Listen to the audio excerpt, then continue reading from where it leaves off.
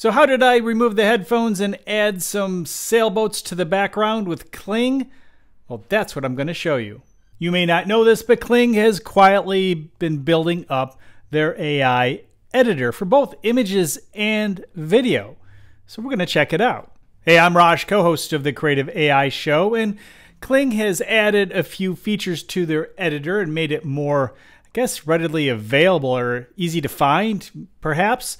And they have a newer feature, which is the remove option. So we'll explore that among some of the other editing tools. When I first started off, I wanted to replace this dog and turn it into a chicken. And here's what I got. I think that was kind of funny. And then I just said, hey, just remove the chicken dog. And that worked out pretty well. I've downloaded a number of other images to play with, so let's see what we can do with them. But first, let's review the image editing palette. And as you can see over here, we have the history. And it tells you exactly what we used in that process. We used the remove. We inpainted to get our chicken dog. And here are the inpainting option, expand option, as well as the remove option. We just did a video on the expand option with LumaLab's Dream Machine, and it worked out pretty well. We should probably have a comparison coming up soon. Down here we have move, which allows us to move our images. Quick selection for inpainting. So we can say we want to change the top, maybe the color, or the style, or the skirt, or the shoes, or the background. Maybe make this a brick road, something like that. We can also use brush selection, and here you have different sizes available. On my Mac, I can use the bracket keys, and that seems to work just like we can in Photoshop, so that's kind of convenient. You have the option of the number of outputs too. And as you can see, we can have up to 9 outputs, at least for images. Here's the eraser if you don't like what you've done. Of course, you can undo and clear all. And up here, we'll find the export with or without watermark and size. And if you're interested in the shortcuts, definitely pause and check out this diagram. And when you're ready to upload a new image, head on over here. You can select from your own history or upload, which is what we're going to do.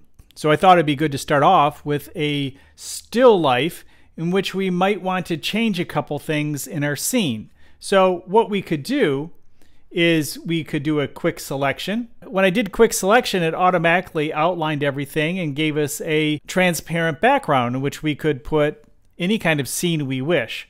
Let's move backwards. Let's do a brush selection.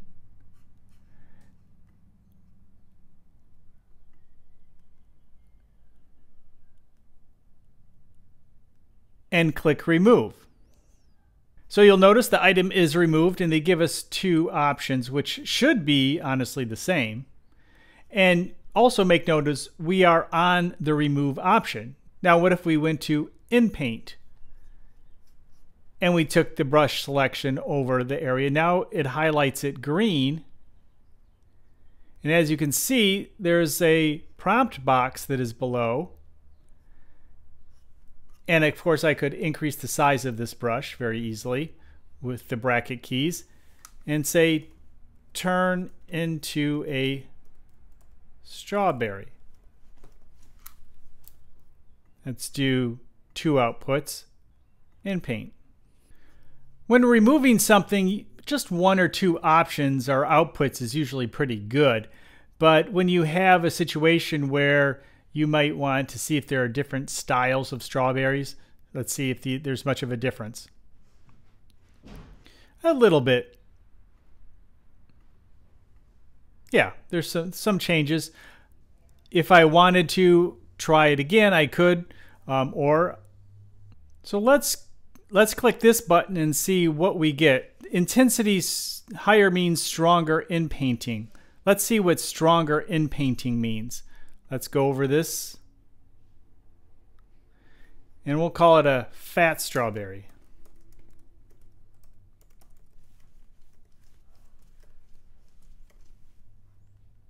With four, we'll go with 4 outputs. Okay, I like this strawberry a little better. It's a little more fake, but I like it better, at least the shape. Here's another one, similar,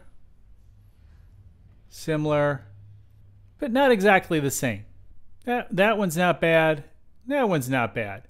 Obviously, it depends on your taste. Now let's explore a little bit more, because there are a few other features here that we may want to play with. Box selection.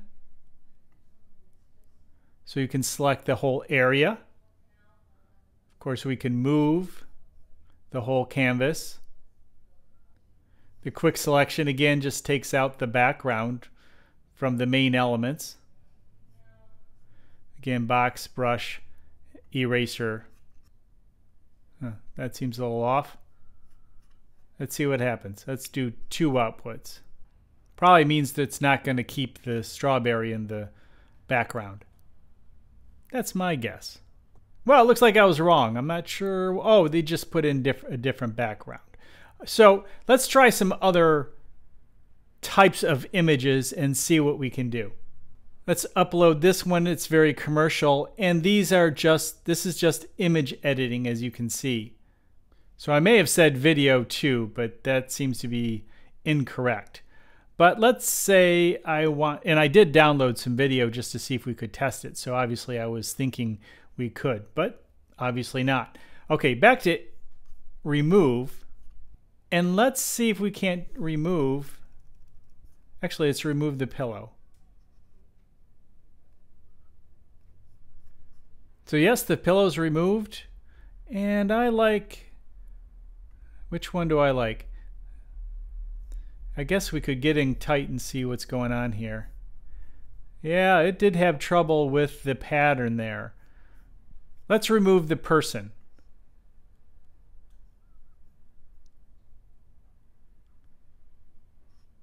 So not too bad. It's not perfect, but it's not bad. I can see some errors in there.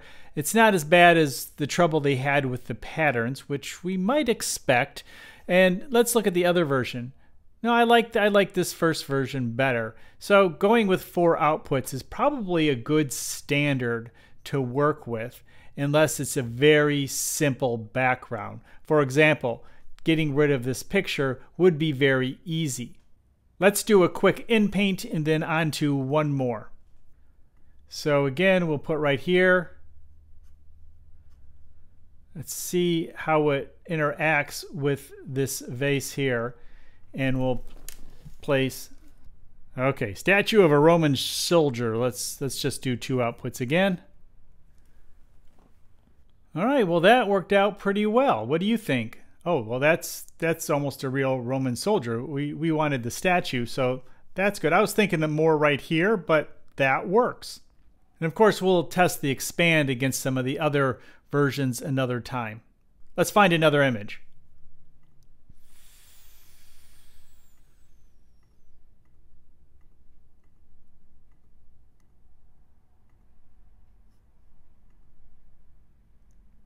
We'll go back to remove, brush selection.